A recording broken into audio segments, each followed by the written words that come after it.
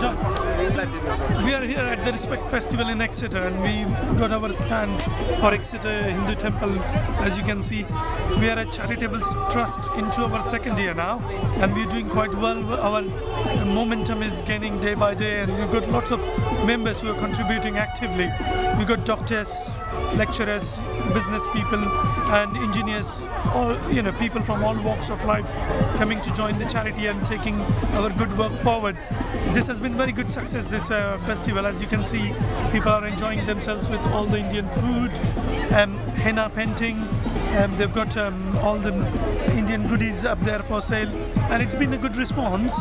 I've just seen the dance on the community stage. Yes, that was fantastic. And we had our student wing, so to say, of our university students from the Hindu Temple have performed on the stage with the Bollywood music on, and I could see the whole tent bursting out with that Bollywood music. And it's again part of what we are doing, spreading the good thing about culture around, and it's about incorporating all the people and all the good ideas together and take this forward. So do you have plans for an event, like I know you had an event at the Corn Exchange and also at the Thistle Hotel last year? Yes. For festivals, Indian festivals. And there was a lot of dancing and music at those, John. Yes, there's going to be a lot of lots and lots of festivals, Indian festivals, which are going to be celebrated by our Hindu Temple here.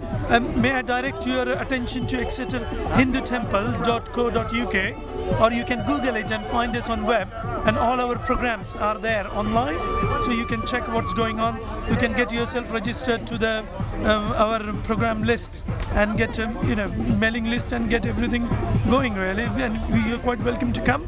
We have all the families visiting, we've got food there. It's a good social event with your kids and everything.